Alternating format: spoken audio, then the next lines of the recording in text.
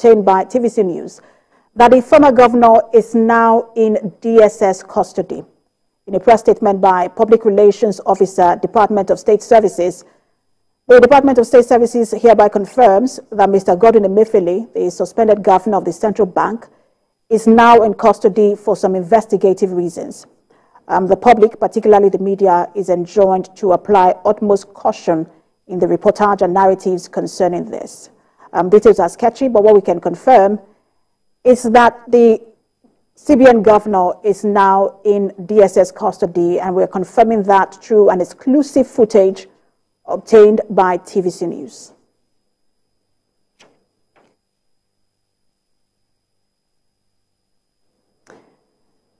All right, that's the footage there, the exclusive footage obtained by TVC, where you can see that the DSS now has the